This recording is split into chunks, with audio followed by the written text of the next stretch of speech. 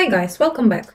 It's Angie and this is our second video from the video series we create about the Advanced Product Options app. Today we will talk about rules creation. This is an optional setting. You may skip it if you don't require conditional logic, but in many cases this feature is essential and it's very useful. To create a rule, you need to have at least two options created in one option set, and please keep in mind that it's impossible to create a rule between options of text field, number field, file upload, or date picker types, because these types don't have values and it's impossible to use them as condition. Okay, let's move on. You need to click Add New Rule button.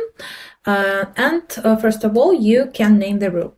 This field is optional. You may find it helpful if you are going to create a great number of rules. So if each rule has its own title, it will be easier for you to manage them in the future. So let's name our rule and start. So here you can see the structure. First, you need to select a condition if, then you need to select an action then, and after you insert these fields, it will be possible to select the outcome. Okay, let's review the actions our app offers. As you can see, there is quite wide choice. The first two actions, hide options or values and show options or values, allow you to control the way options appear on the front end depending on each other, and other actions allow you to assign specific attributes to options or their combinations, which is also quite useful. Okay, let's review the first two. First, hide options or values or show options or values. So first of all, we need to select a condition.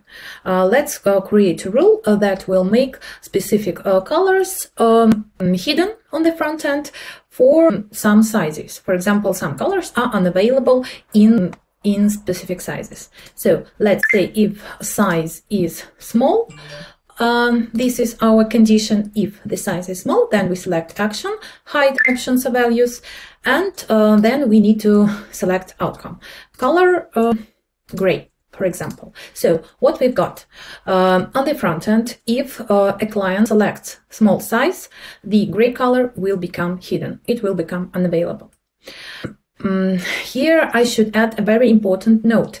We have a kind of limitation related to show and hide conditions. So let me show you. If we try to create another rule, for example, if we select another size and try to hide, we need to delete this first.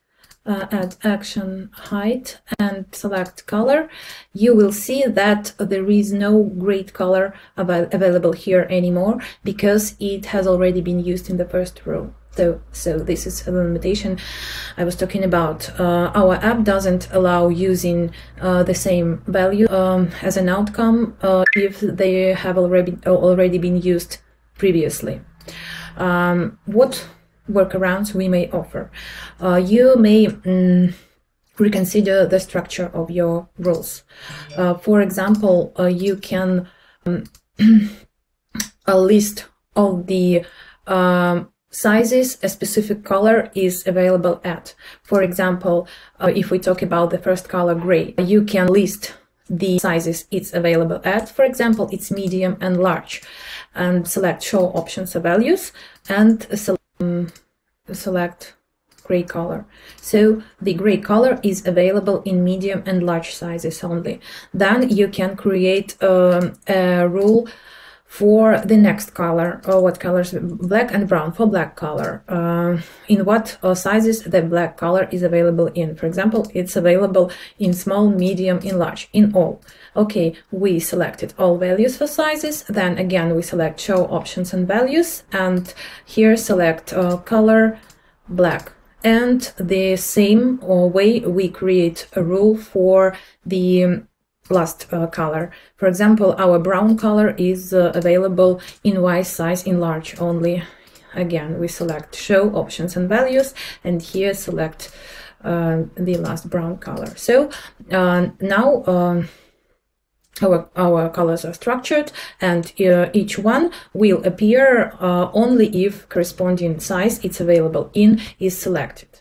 I hope this makes sense, but also I can offer another workaround. It's a bit more time consuming, but it's quite clear and straightforward actually. What I mean here, we can create separate color options for each size. How can we do that? We already have a color option with 3 values. We can duplicate these options 2 times, create 2 copies of that color option.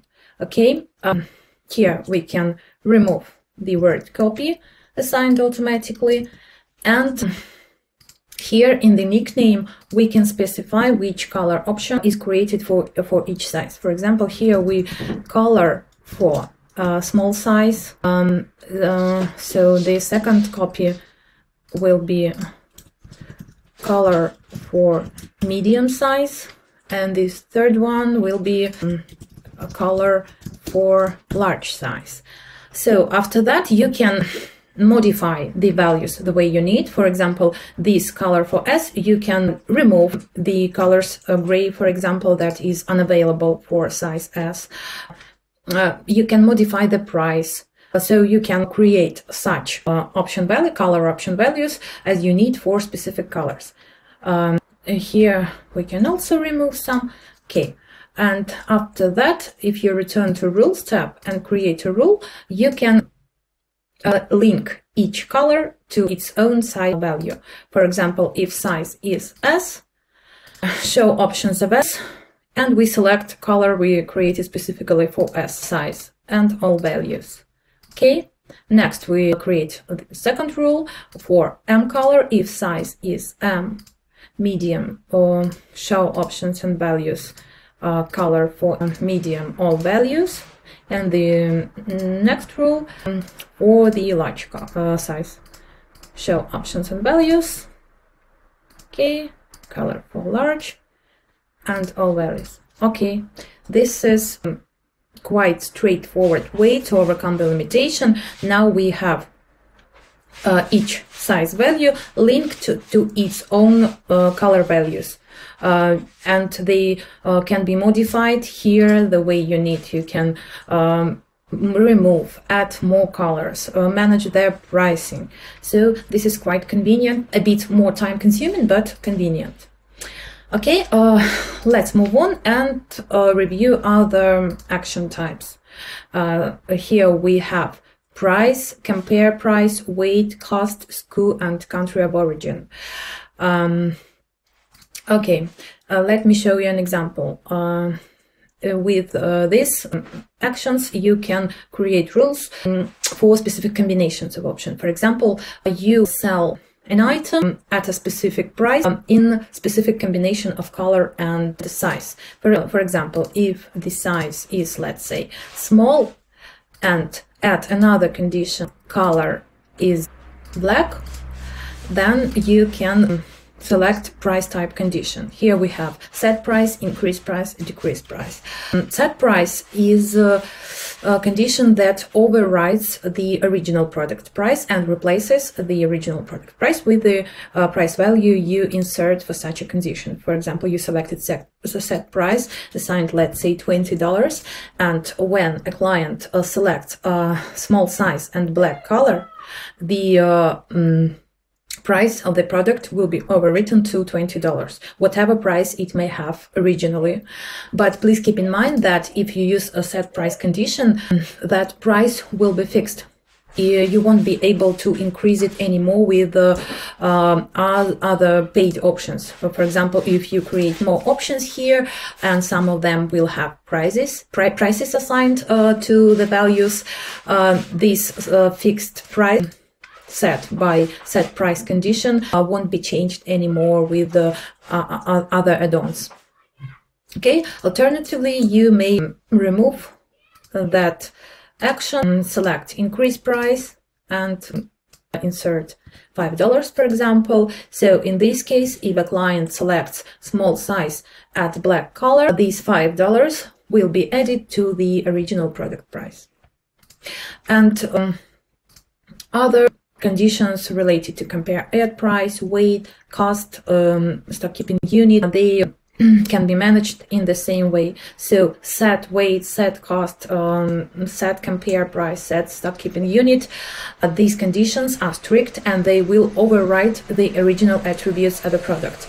And such conditions as append, increase, decrease, they will be added to the original values. So let's say set Q condition will override the original stock keeping unit of a product, and append stock keeping unit condition will add this value you will insert here to the stock keeping unit of the original product, and these stock keeping unit values will be separated by dash.